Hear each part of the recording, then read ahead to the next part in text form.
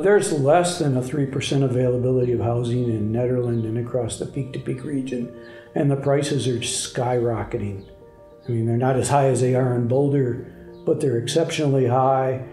At least 20 to 25% of the low-income people that lived in the area around here have moved away because they can't afford to live here any longer. They were renting someplace, the rents went up, people turned them into Airbnbs. It's really quite sad for us, and yet I can tell you at the Nederland Food Pantry that the number of people we served have gone up in the last year from 250 to 300 to over 400. So even the people that have stayed here need more help so that they can have money to pay their rent.